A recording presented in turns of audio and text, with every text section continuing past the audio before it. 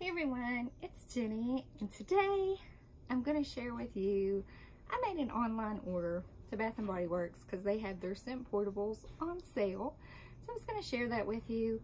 And then I saw the packages that they came in, and I was in disbelief, as was my family, that they would waste this much packaging for, I think I ordered a total of 6 scent portables so that they all could easily fit in one package. So, and if you know what scent portables are, which I'm going to show you, these are the boxes. There was 2 boxes. 2.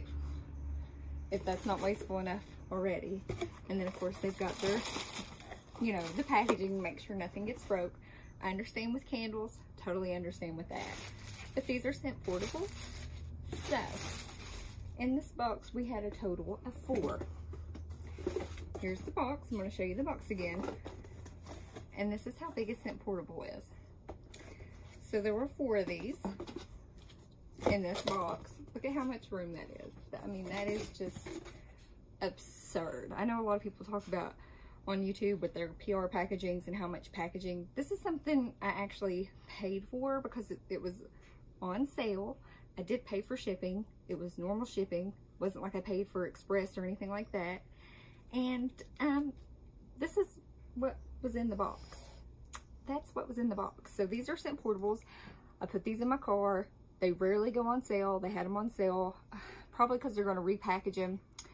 Maybe, I don't know. I've got Sweet Pea. And this is Cactus Blossom. Does anybody else use scent portables? I usually always purchase these in store. Didn't have a chance to make it out to the store. I ordered it online. Now, why couldn't they have put it in something, you know, like the Ipsy mailers, the bags? Could have easily fit all of those in that type of packaging. And again, we have another box. Lots of packaging. This has new rose, 20% off your online order. Lovely. And then it just had 2. 2. Like, what? What? Why? Why?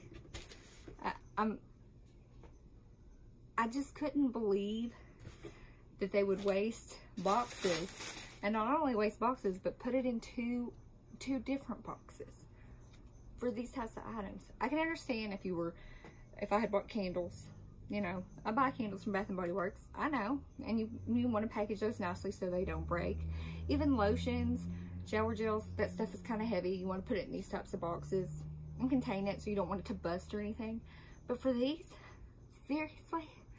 Has anybody else ordered online recently from any company and thought, man, they put it in too big of a box, that is just so wasteful? Like, and they put it in almost 2 separate orders. Like, what is that? I don't know. I'm flabbergasted. I just can't believe they would do that because they're losing money as a company. And then this just goes out in the environment. I'm going to try to reuse these, repurpose this somehow, or see if somebody needs a box. But I don't know.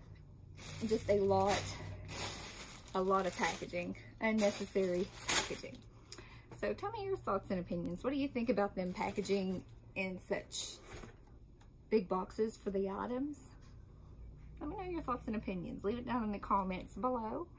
And if you do like this video, make sure you give it a big thumbs up. I would greatly appreciate it. If you're not subscribed, please subscribe to my channel. I would absolutely love to have you here.